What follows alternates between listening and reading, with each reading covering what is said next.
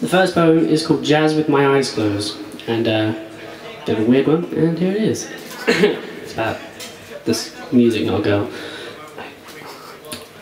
I'm a giant in a world of darkness, as the jazz piano plays. Is this heaven? If so, I shall not fear death, as this beauty is all I need.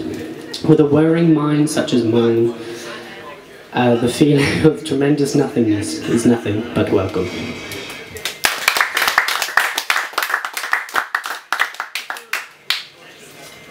Pure professionalism. There we go. This next one is called Traction, and went through a pretty shitty time a while ago, and I imagine if anyone else has, they can understand that it affects you in a weird fucking way. And this is about me kind of getting back to normality. I was kicked off reality and reason. After those words hit me, it was a kick. And I was scared at first of my descent, trying to bargain or cling to anything to make it stop.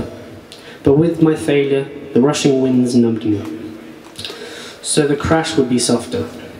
But then, through the mist of my grief, I saw ground.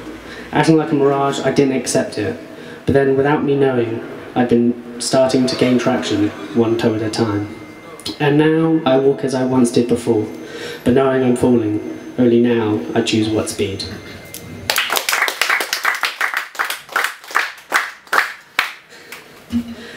Recently I watched the film, or I saw the film Dead Poet Society for the first time. Great film. And it's not like, because obviously it's an old film, it's talking about old poetry. It's very kind of old. And so, so I ended up writing this poem, which is probably like the most, not pretentious, but kind of profound poem of mine. It's called Gust. Is life but a withered leaf, falling gingerly onto the forest floor? No, life is the gust that pushed it, changing, flowing, shoving, growing. Life is a matter of tumbles, broken by the marks of others. It's the chance to fall with the breezes, instead of to deny its existence. Fall and create currents, do not wait for the flowing air of others to push you forward. Create that which is yours. Fall that of air, not of leaves.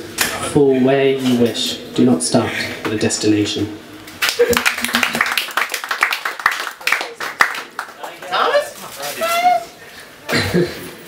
This is a poem called Grey Rose, and it's the shortest poem I've ever written. Wow. That's saying something. Well, I'll tell you, fuck it, it's about smoking. There we go. This grey rose entices me in a way I know it shouldn't. How do it should?